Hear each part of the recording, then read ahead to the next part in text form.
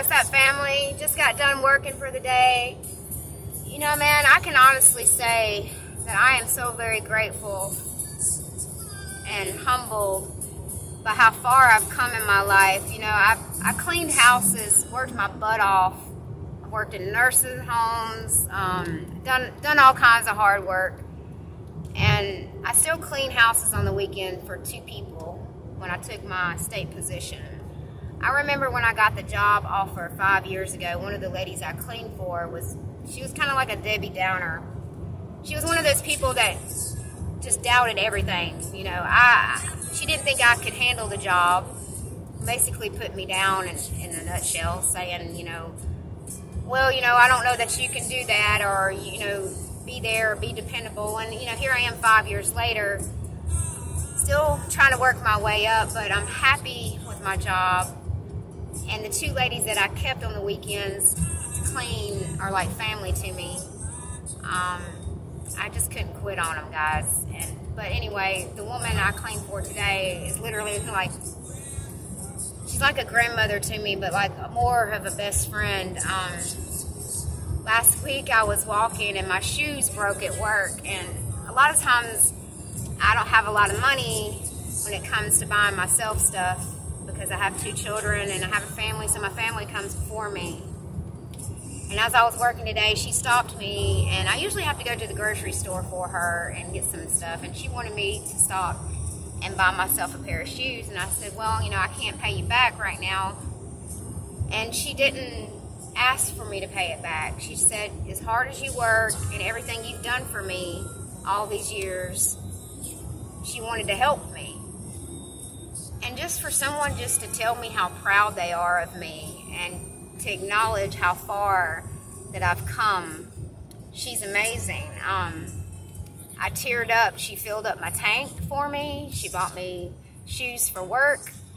See, at the state, you can't just wear like regular shoes. You can on Fridays, but the rest of the week you have to like dress presentable or whatever. So I don't know why I do. I don't work with the public. I work in a cubicle. I work behind a computer all day, but that's besides the point. I still needed some shoes. And last week when my shoes broke, it was raining and I was having to walk all crazy. And, you know, just to know that I don't have to worry about that next week. I've got 2 pairs of shoes to wear. I'm just blessed to have such good people in my life. And I know all of this couldn't be done without the Lord. The Lord has blessed me with the right people in my life. And, you know, He's took people out of my life too that, you know, just didn't belong or were going to hinder me on my path with Him. And a lot of those people hurt me, but when I look back on it, it's like, you know what, I have such peace about it now. And I don't hate them. I don't wish them harm. I actually pray for them.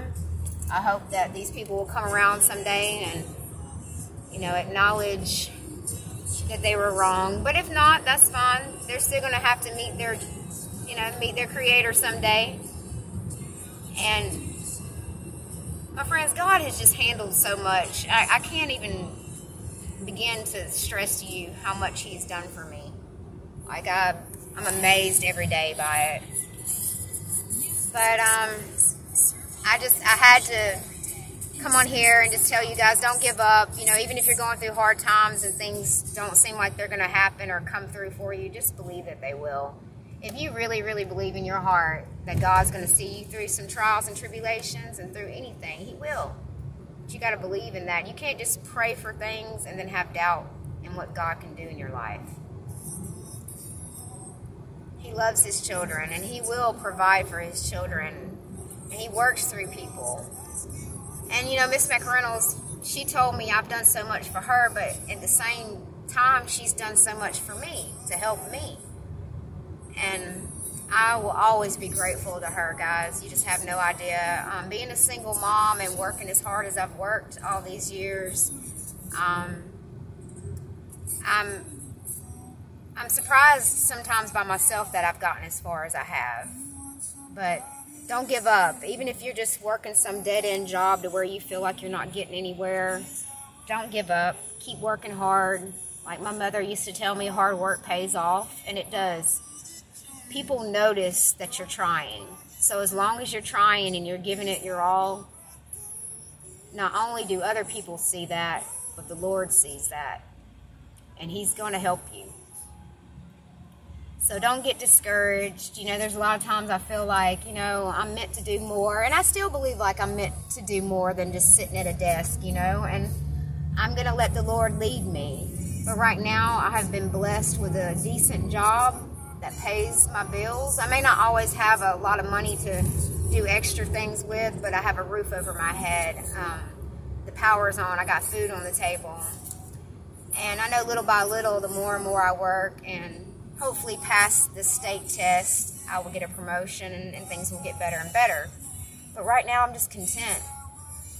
Because even 10 years ago, I wouldn't have imagined that I'd be where I am today. So look at it like that. You may not exactly be where you want to be today, but that doesn't mean that there are not better days coming. You just got to believe in that, my friends. I love you, family. I hope y'all have a blessed weekend. Stay safe, okay?